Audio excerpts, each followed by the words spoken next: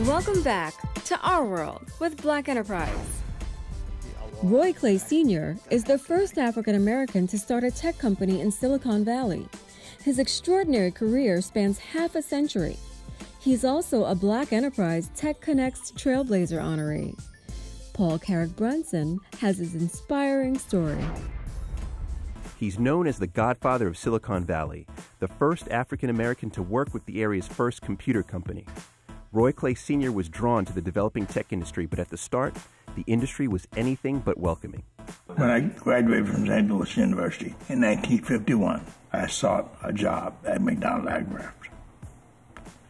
McDonald invited me for an interview after seeing my resume. And when I got there, they didn't know I was black, and they were very polite. So they said, "We're sorry, Mr. Clay, but we have no job for professional Negroes." But Clay would not be denied. Within the year, he was working for the company. In the following decade, he would make his move to the computer firm that gave birth to Silicon Valley, Hewlett-Packard.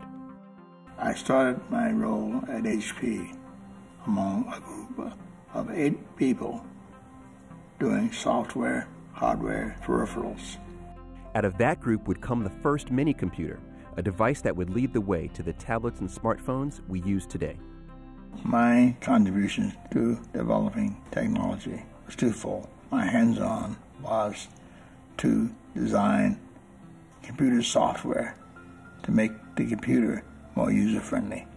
I then worked with Stanford Computer Science Group to hire the first graduates of computer science. Clay would become an advisor to a venture capital firm that would fund the likes of Tandem Computers, Compaq, and Intel. His focus was also to find top talent. I had the opportunity to meet Roy Clay when he took my resume and introduced me to HP.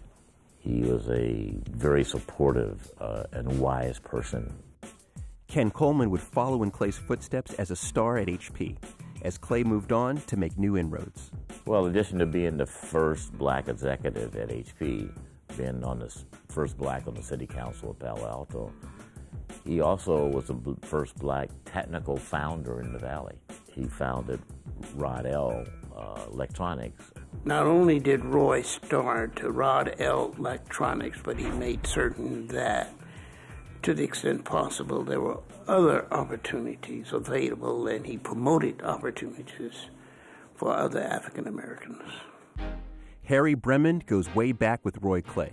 He's known him for 40 years. He's seen his friend inducted into the Silicon Valley Engineering Hall of Fame and excel as inventor, as entrepreneur, and as mentor. I think Roy's legacy as he goes on will be one of service and guidance, leadership, and how far we as an African American community have gone, and not allowing artificial obstacles to hold you back.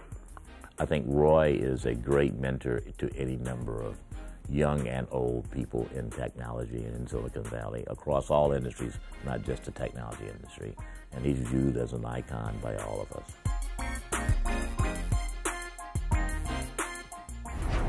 After the break, this brother and sister duo managed to turn tragedy into triumph while helping others along the way.